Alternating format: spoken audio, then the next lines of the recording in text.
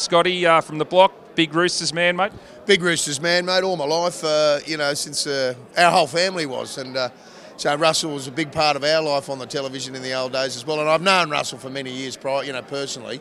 And, you know, wouldn't miss it for the world. Great to see everyone come together, isn't it? I think men of league when someone's on tough times, and Russell was just a superstar, wasn't he? Great player to watch. Oh, he was a superstar with the hair as well. You know, it was fantastic. He started the trend, then Schubert turned up with the same hair as well.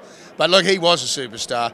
And I was just talking about something the other day about that chip and regather in the Amco Cup final, which I just love that. He missed the kick, unfortunately, to win the game, but that was, you know, I always remember that as a young bloke.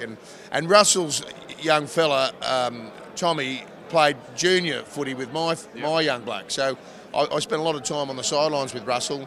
Terrific guy and great footy player, and it's great to see everybody's come out here today to, you know, give him a bit of a hand. And that's what all the, you know, the men of the league's all about. Mate, one of the first real sex symbols of the game, and much like yourself, mate, I guess, with the block now. Yeah, absolutely, mate. I am a sex symbol, but my demographic is over 60, unfortunately. Also is his now. Yeah, that's right. He's his too.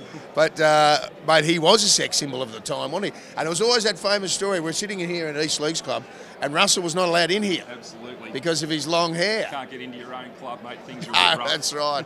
Had to get a haircut, but they wouldn't let him in the door at the time. It was all over the papers, wasn't it? Good stuff, mate. Scotty, thanks for joining us.